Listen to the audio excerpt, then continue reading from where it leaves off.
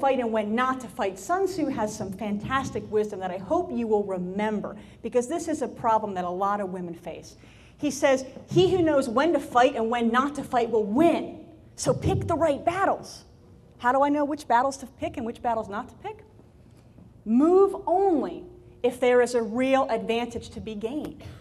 What did Pat Russo have to gain? Not a whole lot. If anything, she had to lose. What did Carly Fiorina have to gain? Her reputation, the respect of her supervisor, the respect of her clients. So you have to make that decision. Is it worth it? Is it about my pride? Is it about I'm angry and I want to react to this situation? Or is it because I have something to be gained?